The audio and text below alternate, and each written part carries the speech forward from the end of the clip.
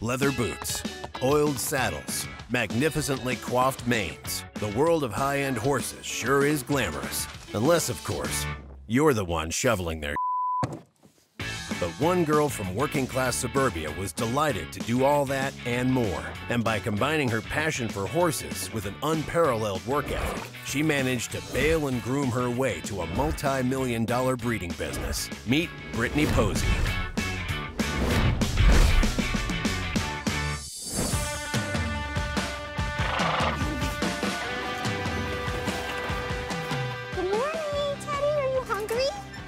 I'm Brittany Pozzi, and I raise, train, and breed horses, and that's made me millions.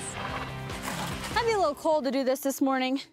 Having already generated $4 million in revenue, Pozzi Performance Horses is clearly living up to its name. I think people are shocked that I've been successful as I am. They say, horses are people's hobby, not their full-time job. But very wealthy people use horses, and I've made millions of dollars, so it is possible. But I wouldn't say that when I started this whole venture that I was like, oh, I'm gonna sell horses for hundreds of thousands of dollars. I started it because I loved it.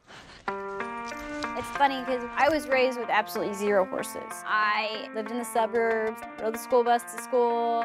I actually didn't start riding until I was 12, and I begged my dad to get a horse. I mean, it was the only thing that ever came out of my mouth.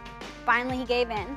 The first horse that I got, her name was Black. It's kind of a funny story. We actually rode her to my first barrel race, me and my dad, because we didn't own a trailer. And for those who don't get ESPN4, barrel racing is a rodeo event where riders try to complete a cloverleaf pattern around preset barrels as fast as possible. Young Brittany found success in her professional career immediately, going to the National Finals Rodeo in her very first year. In 2003, I came in first place to the finals, and I'm the only rookie barrel racer that's ever done that. And her success has continued throughout her 11-year career, as she's won over 80 races and taken home an astounding $2.5 million in prize money. Hungry to stay on top, Brittany realized that the best way to keep her program supplied with high-end horses and to supplement her winnings was to breed and sell her own.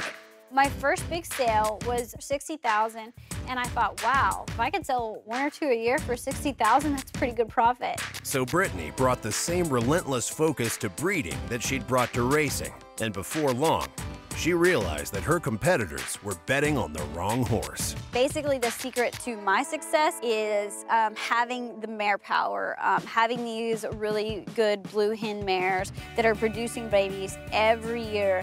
You know, everybody gets all hyped up about, oh, I'm gonna breed to this stallion, I'm gonna breed to that stallion. The mares are what makes or breaks your program. So I don't sell any embryos out of my mares. I don't really want my genetics to get out there. Bottom line, Brittany sells ultra-premium horses and commands ultra-premium prices. I have anywhere between 12 and 15 babies a year. Those babies potentially could bring in $100,000 a piece, but the most I've sold a horse for is $200,000. And considering how passionate Brittany is about horses, you can guess how she spends her extra cash. I bought this house for $300,000, and since then I have added a few $100,000 in barns, fences, arenas, wanting to be able to spoil myself a little bit. This is actually my favorite hat. It is specially made, beaver hat. Instead of Louis Vuitton shoes and Jimmy Choos, I have Stetson boots. The value of my Stetson boots are probably just the same as the value of those shoes. I collect saddles worth thousands of dollars. These are more suited to my industry than having a fancy handbag. Yes, I've made millions of dollars, but I have always been taught to not buy anything that you don't need. There is one thing a barrel racer does need, however, and that's a hotel on wheels, with plenty of vacancies for her horses. The biggest trailer that I own is basically a camper in the front. This is the master suite. It has a TV with satellite up there. Basically luxury living for a rodeo athlete. The trailer is so large that it's not able to be pulled by a regular sized truck. So I have a semi. This is the third semi that I've had. It actually has air ride seats. The back seat in the back lays down and makes into a bed. So for a rodeo cowgirl like me, this is the ultimate travel. But when you're used to ultimate luxury on the road, you need to come home to something with an even bigger wow factor.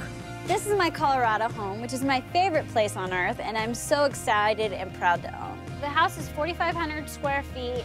It's on 150 acres. It has 2 barns, an arena, and also a guest house. It's a getaway. My boyfriend and I can actually chill out, and it is really a rest and relaxation place. She did pretty good. Yeah, it's amazing. We have to warm up. I love what I'm doing, and I love being outside. I love working with the horses. I'm just a girl from a small town in Texas, and I wasn't meant to be a millionaire. I just worked hard, and it happened.